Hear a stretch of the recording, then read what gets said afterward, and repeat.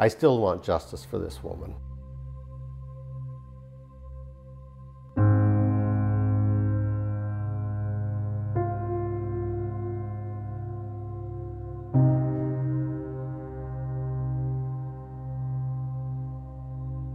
Convicted women are accused of being cold-blooded murderers because they stabbed their assailant 15 times or 30 times. Well, of course they did. They didn't know that any of those stabs was having any effect.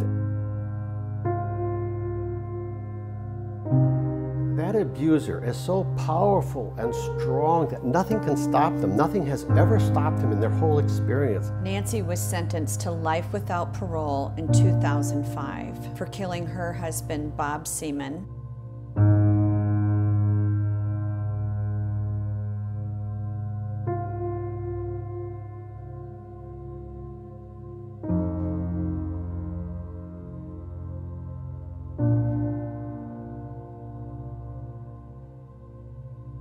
When a woman is threatened over and over, she's going to be killed. When attacks occur and they keep escalating, they have no idea of the force that they're exerting or the weapons that they're using. They were fighting for their lives. Do you believe that Nancy Seaman should be given clemency? Yes, definitely.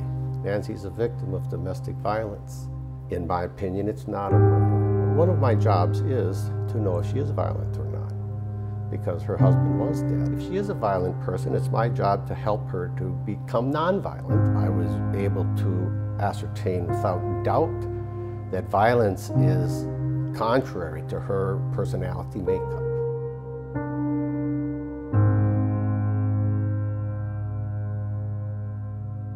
She did not premeditate to kill her husband in any way. In fact, she premeditated how to leave him without confrontation and how to do it safely.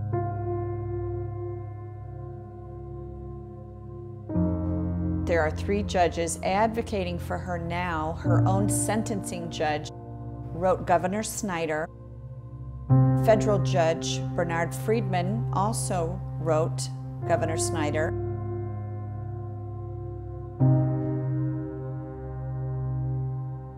Prosecutors, judges, and jury members, they go into court well-intentioned, but without an understanding of what they're judging. I'm convinced that if all the evidence was looked at with proper understanding of what they're looking at, they would have come to a different conclusion. And all too frequently, these women are viewed as killers, cold-blooded. They were doing nothing more than trying to survive the day.